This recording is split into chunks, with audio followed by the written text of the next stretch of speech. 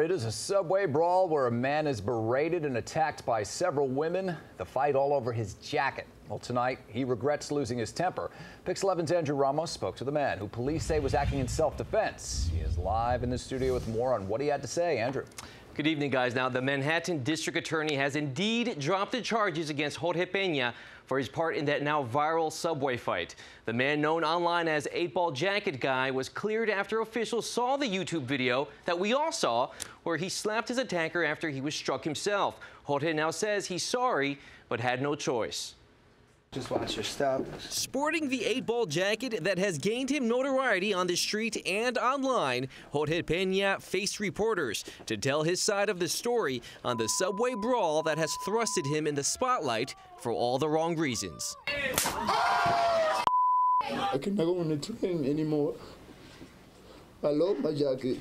I cannot wear this jacket anymore. The Bronx man broke down in tears, explaining all he wanted to do was go home early Saturday to his girlfriend and child when he crossed paths with rowdy subway riders who relentlessly bullied him on the F train, calling him out for his attire, then striking him with the heel of a stiletto.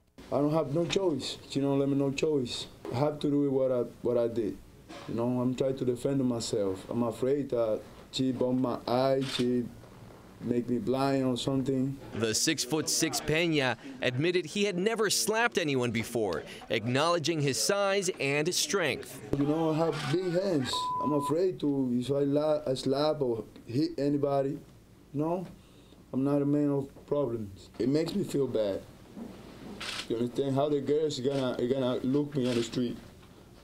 Like, yeah, this is the man who has slapped the girl. The 25-year-old who suffered lacerations to his face and head spent 4 nights behind bars. His attackers, who have been identified as 21-year-old Danae Howard and 20-year-old Shani Campbell, were among those also arrested in the melee.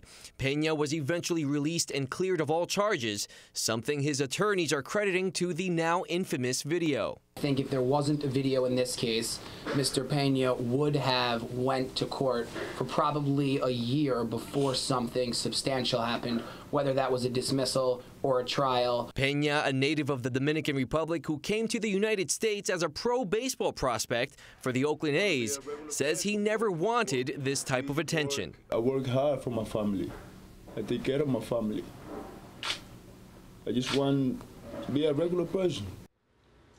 Now, an investigation is now underway as to why Peña spent 4 nights in jail being held on a misdemeanor charge, while his aggressor, Danae Howard, who struck him with a 6-inch heel stiletto, was charged with a felony, yet she was released before a judge.